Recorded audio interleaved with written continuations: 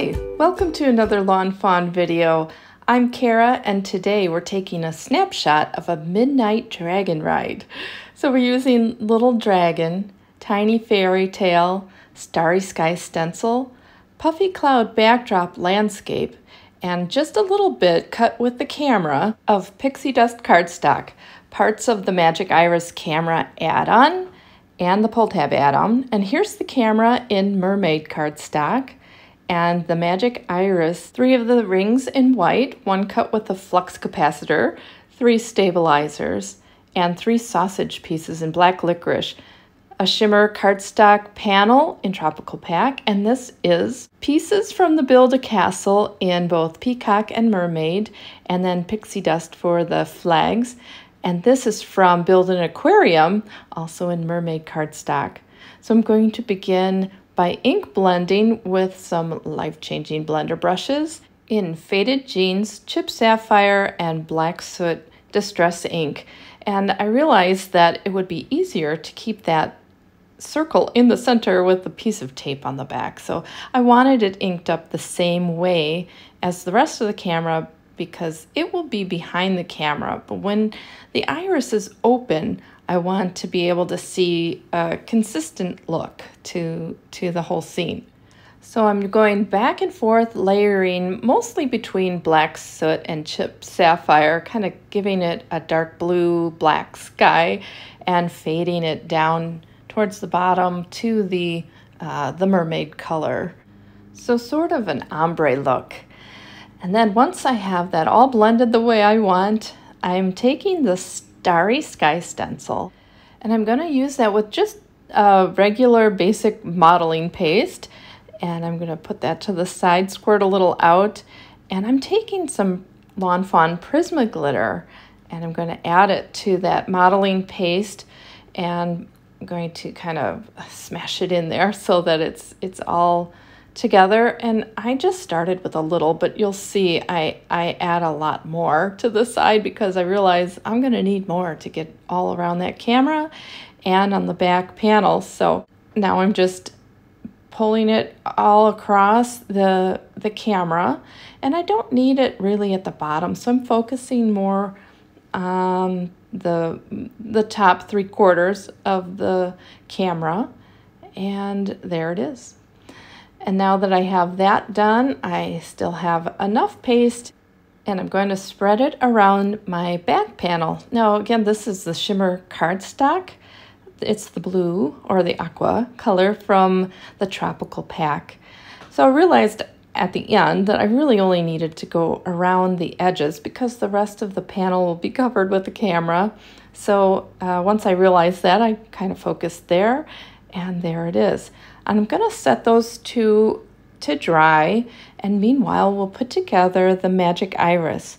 I changed out my white cardstock for black licorice on those rings, and so it's a matter of putting the 3 sausage pieces in those slits on the piece that has the cutouts, and I'm using the 3/16 inch glue dots and putting them on. There's a little X on each of those sausages, so I'm putting that glue dot right on top of that X and then placing another ring right on top. But I want to make sure that my sausage pieces are all aligned up with the ring, and then I can put that piece on top. So slip in those sausage pieces, put on the dots, and set a ring on top. Then I can flip the whole thing over and put on the stabilizers. The die that cut the holes also created marks to indicate where to put the stabilizers.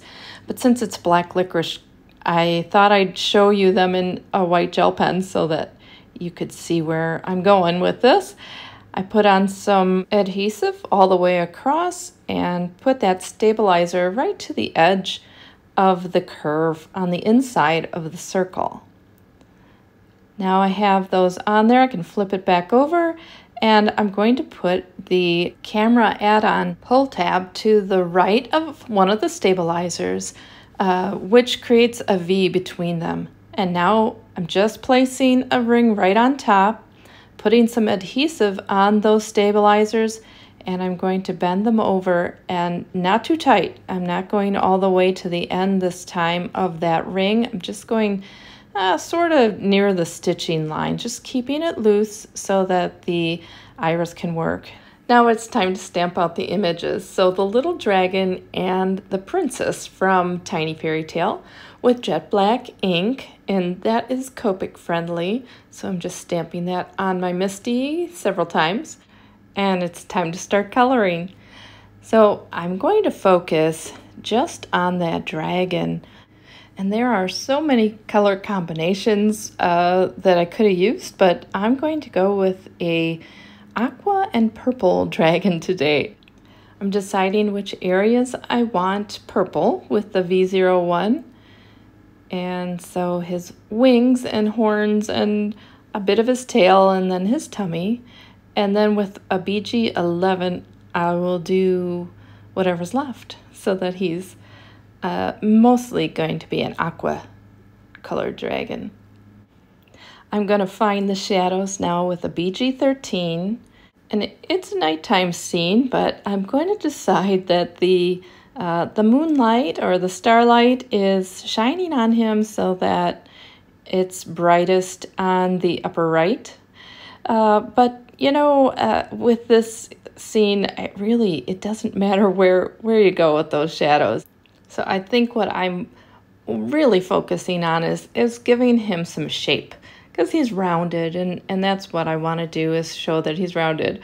All right, well, this is the BG23, and I'm blending out from that BG13 with that, and I'm just kind of speckling the color on, so little dots to bring it out towards the lighter color, and also adding some to those wings and just make it look like he's all one.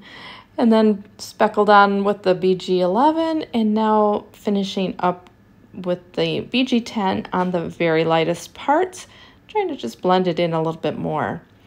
Now I can come in with that V17. This is going to be my darkest of the purple colors, and give him some texture, some shadow on the purple areas, and also just show that there's some kind of scaly look going on there.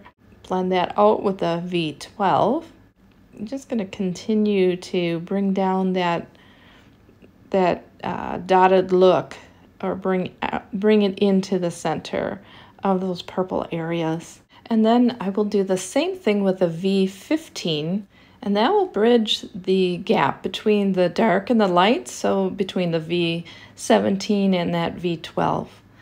Now with the B34, so a blue color, this is kind of the way I'm going to bring those two colors together. So right now they're very separated, and I want them to look like he was meant to be both aqua and purple. So this B color, this blue, kind of helps me to do that.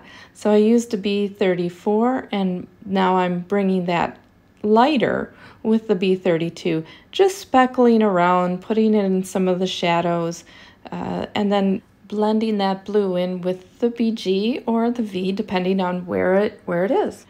And I just went back and forth between the BG and the B colors, just to kind of go, to get a nice blend. And then once I have that the way I like it, I'm now bringing back that V17, and I'm adding dots to kind of cross the divide. So now he's got some purpley, scaly parts to his aqua area, and the blue really helped to kind of make that transition work better. Blend that a little more with the V12, and there he is. He's all set. After I colored the little girl, and she's colored in reds and blue violets, I cut them both out using scissors because I want to kind of move it around a little bit. So since she's riding the dragon, I want her between his two wings. So I'm cutting that back wing off. You wouldn't see it because she is in front of that. And there she is. She can now sit between his two wings.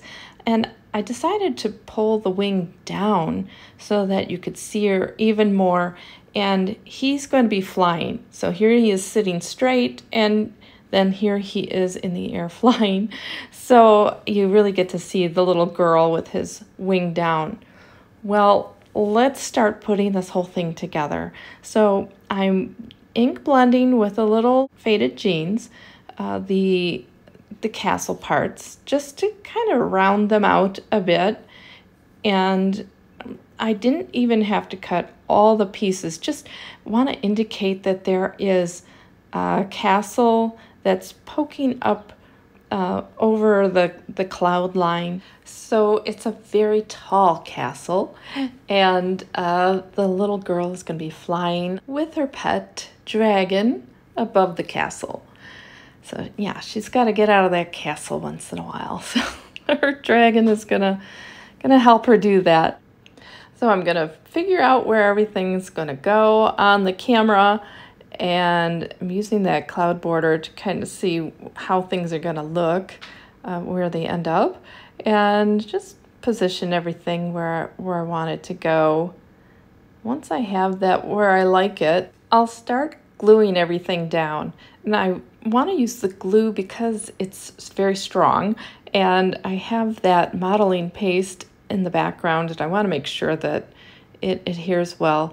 Also putting on the little details like the windows, and making sure everything's just right, and clipping off the little excess pieces that are coming off the bottom.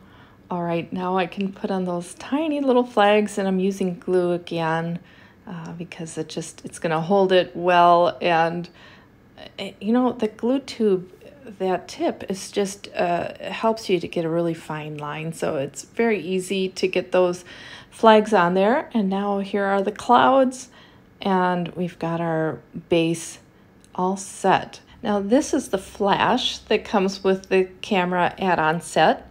And I cut that out of silver sparkle cardstock from the holiday pack. Now I can take off the circle from the middle of the camera, set that aside. I have a 4 1/4 by 5.5 inch note card, and I'm going to put that back panel on there with some adhesive tape. Make sure it's all straight. I'm going to put the iris on the back of the camera.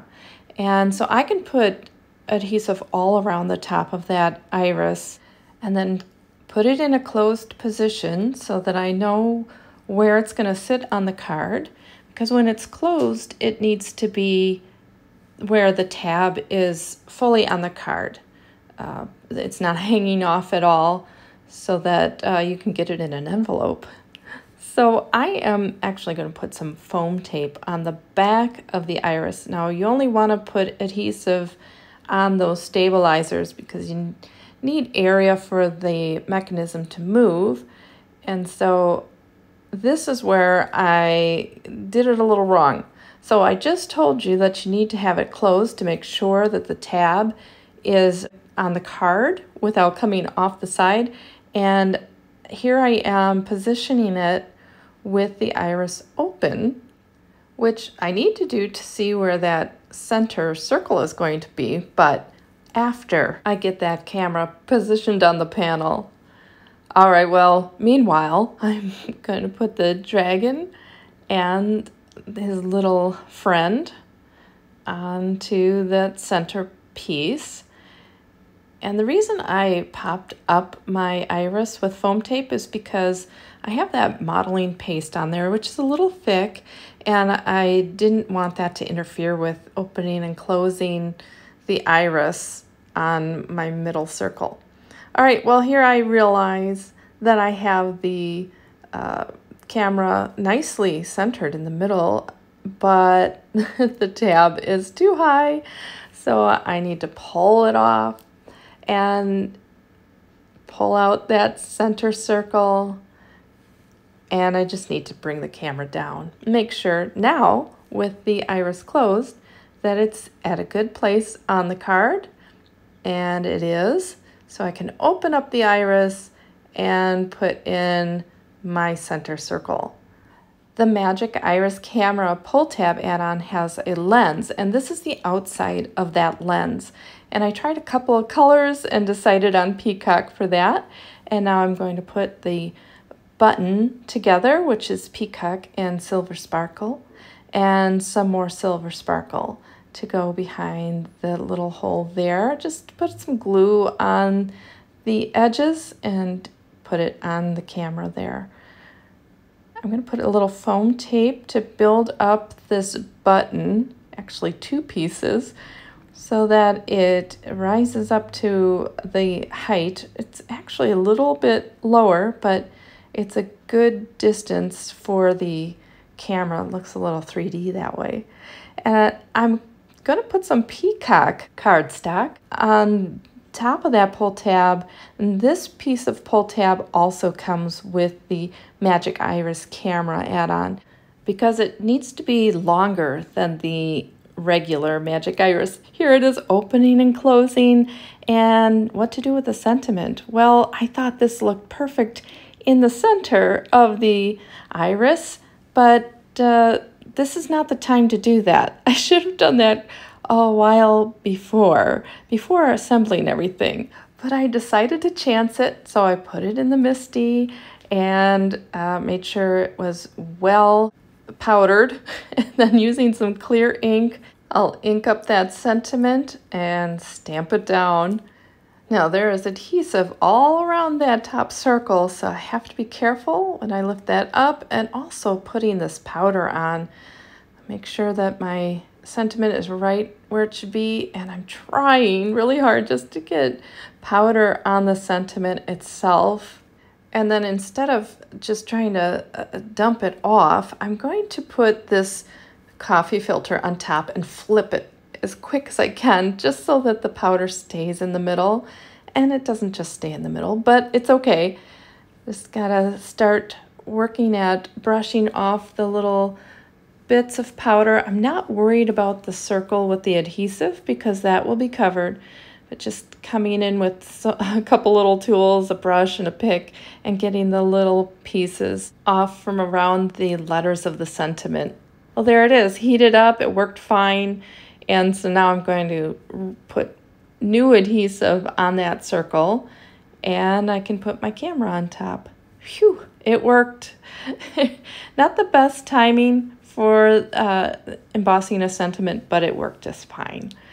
All right, so here she is off on her nighttime adventure, and as the sentiment says, may your day also be filled with adventure. I hope you enjoyed the card today and it inspired you to have an adventure making a Magic Iris camera card for yourself. Thanks for watching and have a great day. Bye!